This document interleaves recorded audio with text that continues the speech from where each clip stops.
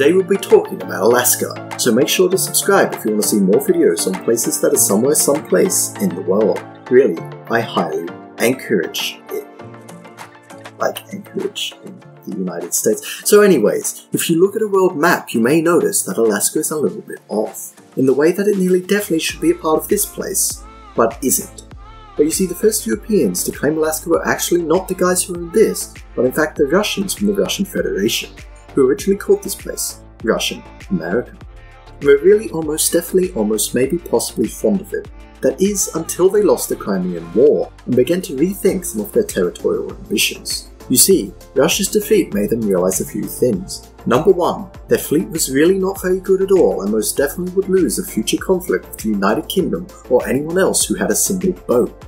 This made protecting overseas colonies such as Russia America quite difficult.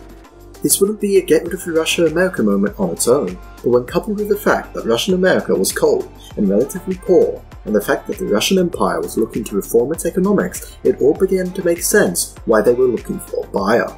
Now the obvious contender was Great Britain, who already owned Canada and would have easily been able to afford the purchase, but Britain already had enough of North America, and Russia wasn't keen on a fellow European colonial rival being so close to their borders, so talks were begun with the United States of America, of which Russia saw a friend who they would never ever have any future tensions with. Fantastic.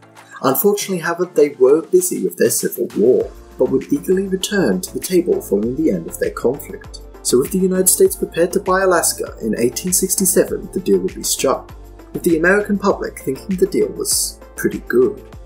Alaska would be under military rule for a long period of time whilst the federal government was busy continuing the Russian policy of committing very serious war crimes against native populations, but would ultimately be accepted into the Union as the 49th state on January 3, 1959 by President Dwight D. Eisenhower, becoming the state that we know today. For more videos that slay, make sure to subscribe to the channel.